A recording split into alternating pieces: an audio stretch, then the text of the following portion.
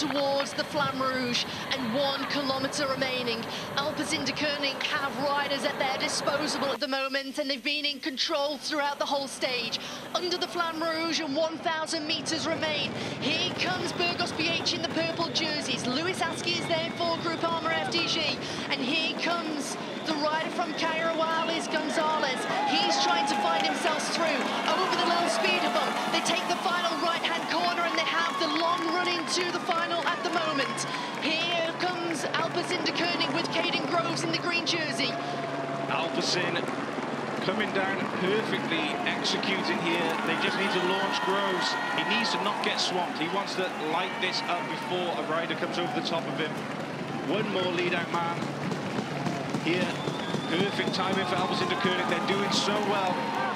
Louis Aski is on the wheel of Caden Groves at the moment. Groves is in the perfect position to try and take back-to-back stage victories.